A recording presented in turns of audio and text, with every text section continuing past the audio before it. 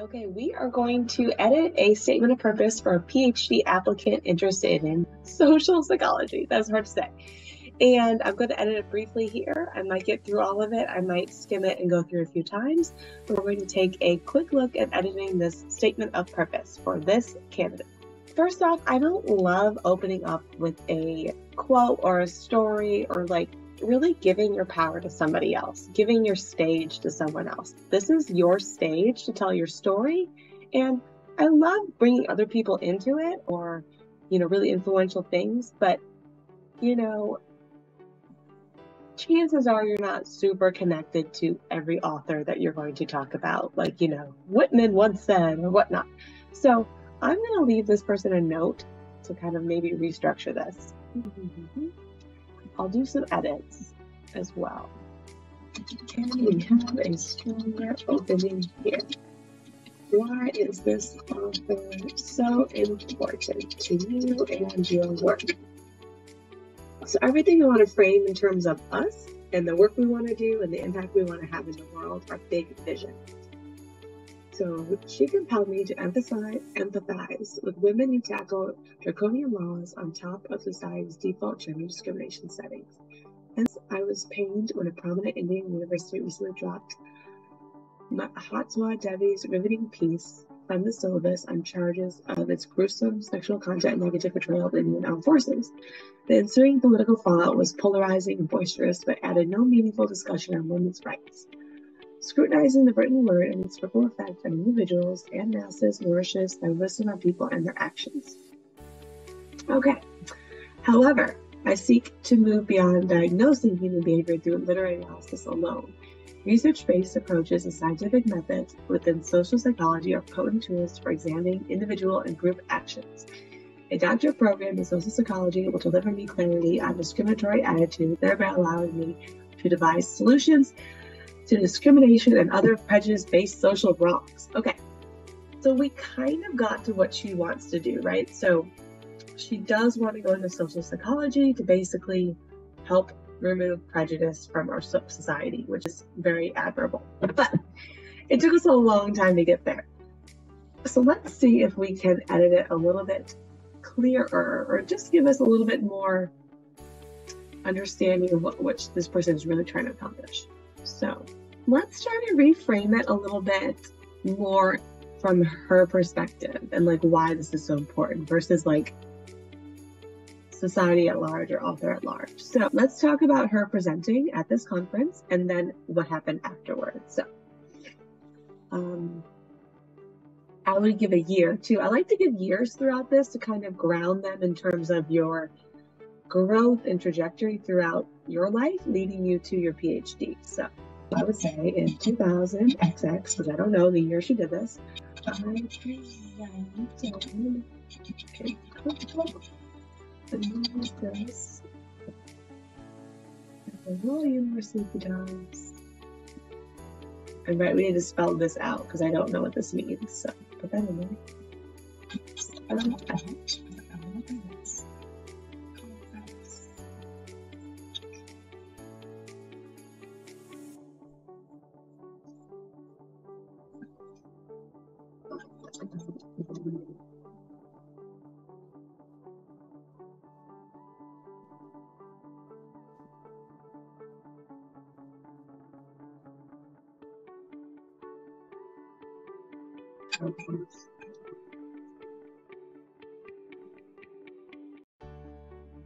Short story.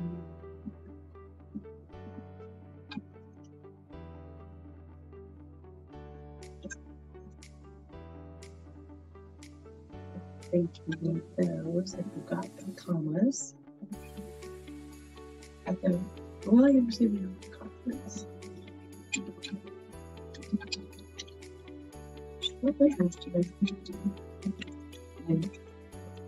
So again, give them some time. So months later, Years later, I learned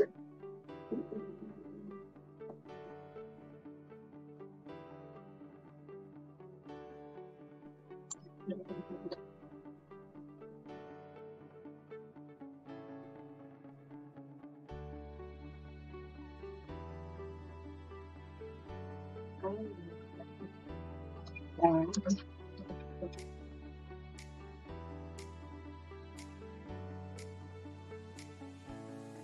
we're going to say shortly after if you don't want to risk the date because it's getting a little wordy. I learned that a prominent Indian university dropped this text.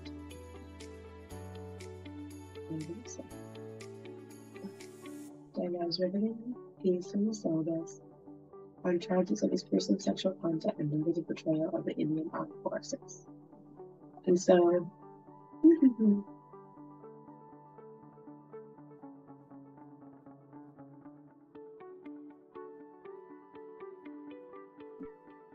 and then we can get to here. So we're like, so I presented this thing, then I noticed this thing, then this happened, and this is why I'm here, right? We're like getting you there a little bit quicker. So the ensuing political fallout was polarizing and boisterous, but added no meaningful discussion on women's rights. Okay. Scrutinizing the written word and ripple effect on individuals and masses nourishes my wisdom on people and their actions. So it was then that I realized I wish to move beyond literary theory and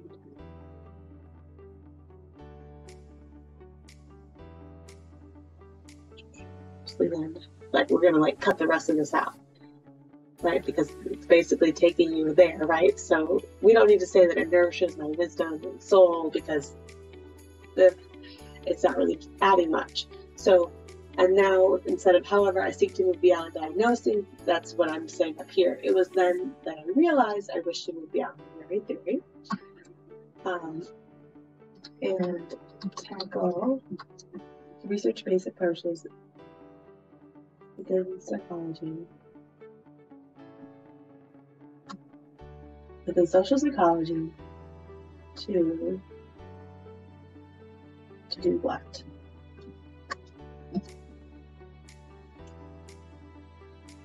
To examine, so it's like not just examining, like we don't want to just study something and be like, oh, I studied it. We want to study something to do a result, to create something. Like, so what is that something?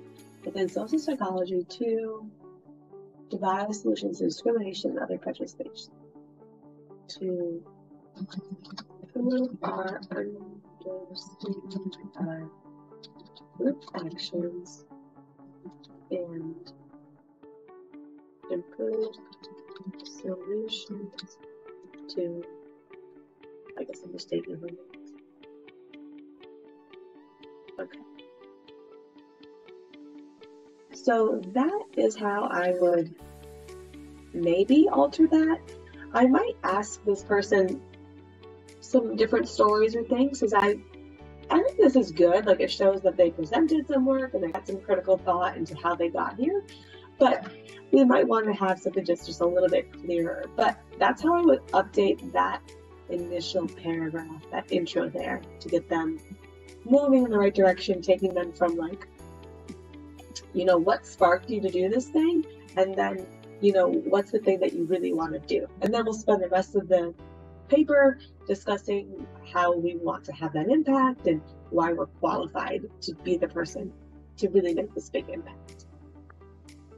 So what does the final product look like? If you turn that on to see all the track changes, you can see we moved a lot of things around and we did a fair amount of just updating the text of it to flow a little bit more in a concise, clear way. So editing is really important, and it is really critical that you put a critical eye here so you have your best results.